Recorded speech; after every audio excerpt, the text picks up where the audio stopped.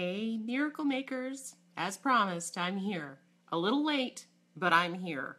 So I'm so happy to talk about this topic today with me and my Chewiener. You may have heard of the infamous Chewiener. This is him. This is Chewie. And so Chewie's one of my biggest allies. He's always with me. He follows me around everywhere I go. He sleeps with me, and much to my chagrin. Sometimes you just can't shake him. So no matter what, he's right next to me. He wakes up. I've been doing Angel Power, which is the 21-day invocation that we've been doing live every morning. He wakes up diligently at 5 a.m. with me, and he's tired and he's a little cranky, but he does it anyways because he loves me that much. So we all need those kind of allies in our lives, don't we? I think we do. So thank you, Chewie, for making your star appearance today. So today we're going to be talking about trusting your judgment, trusting your guidance, trusting yourself. Right now, yesterday was the new moon, by the way, and it was also a solar eclipse. Hi, Carla. It was also a solar eclipse. So between the eclipse, so there's an eclipse that happened yesterday, and there's going to be another eclipse to come. I think it's on the 16th. And so whenever there's two events like this, it is a prime time. This one in particular is a prime time to start making changes in your life that get you in alignment with awesomeness. So whatever those changes are that you're kind of daydreaming about and have been wanting for a really long time. Hi, is it Eve from Vancouver? Hi. So now's the ideal time where the universe and spirit and the angels and everybody is like can support us to be making these changes that we've been dreaming about for a long time. Some of these changes are really scary to make. Some of them are like relationship changes or career changes.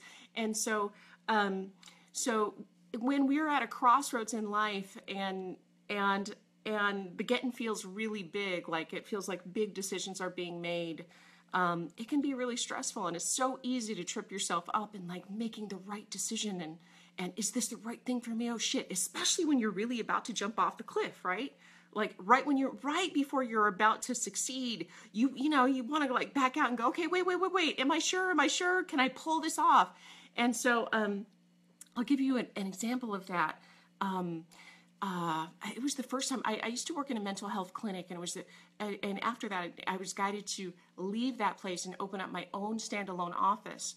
And I was really nervous about it. And what took me so long, hey Kimberly, hey Amy, yo from Ireland. And so I love these live casts mostly because I love partying. You guys are like my muses. I can't just do this on my own. Hey Vivian, I saw you joined. What up, girl? Okay, so, guys, so distracting, right?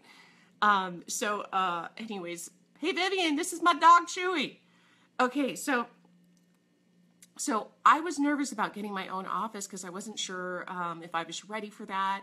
And so what was tripping me up is, hey Heidi, what was tripping me up is that I wanted to find the perfect spot because I knew that having your first office, that's a big deal, and you want to get a prime location, right? And make sure it's like visible, and in marketing and business are like location. And so it took me months, and I was going back and forth. It's like, should it be this city? Should it be this city? What's the perfect place for me? Should it be close to home? Should it be in better hubs? And I noticed that I was just getting sucked into this right and wrong. And I lean heavily on my divine influence, right? On my posse. And so, sorry, I just saw, Vivian said hello to my dog. Awesome, thank you. He appreciates the respect, Vivian. And so I was making myself crazy, and I was pulling cards. I lean heavily on divine guidance, especially these days. I'm consulting all day long, especially about big life moves. But whatever cards I pulled were like unclear, and it always kept on pointing to essentially make the decision. And I'm like, I know, but what's the best decision, angels? Come on, don't hold out on me. You get me clear guidance for a lot of other shit, so now's a good time because I cannot be doing this dance. And so hi, Corin. So sometimes it's just time for you to make a damn choice. Sometimes it's time for you to step into your authority as the biggest authority of your life. Because in fact, it's your life. And so that was the message that I kept getting it over. As much as I didn't like it, because I didn't want to make the wrong decision. Because I felt like, oh my gosh, it's like I'm getting into this lease and I hope I can afford it. And what if no business comes? And so anyways, eventually there was a place that showed up and I felt connected to it. But it was so wrong. It was the wrong place for me.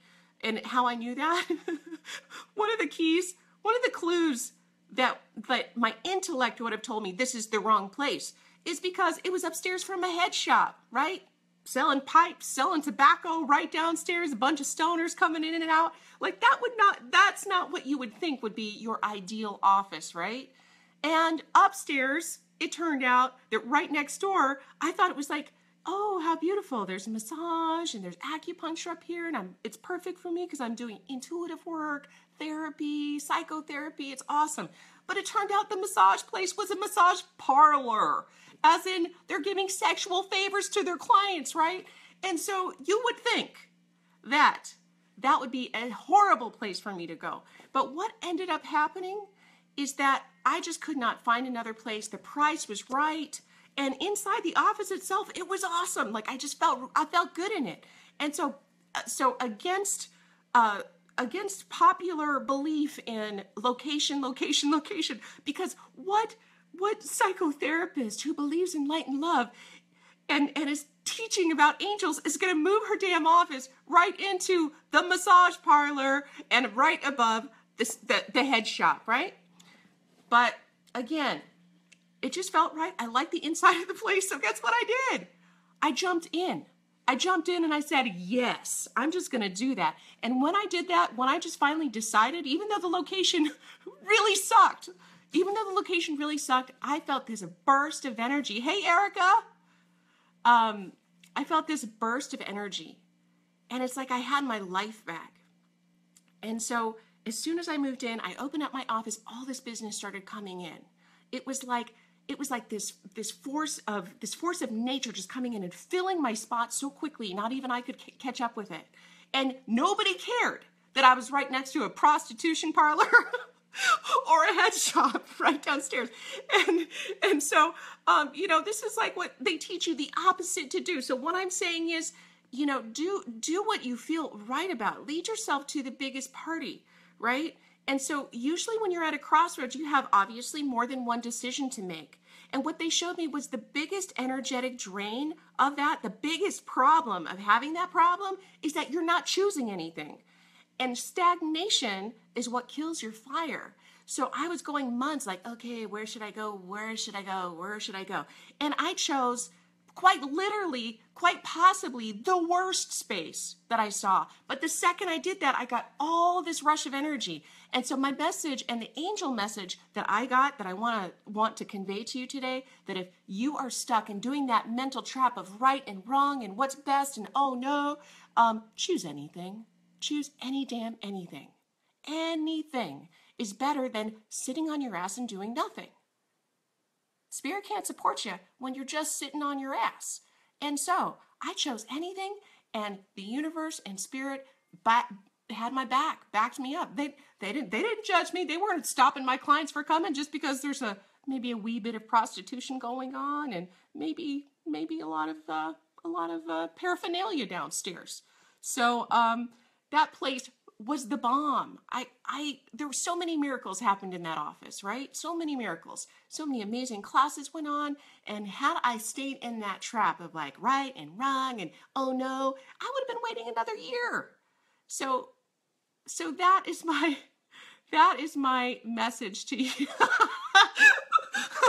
Yeah, Misty, I know most people didn't know. Misty was, one of the cool people who were around here and there partying with me. So I hit it well. So my bad, Misty. So that's so funny.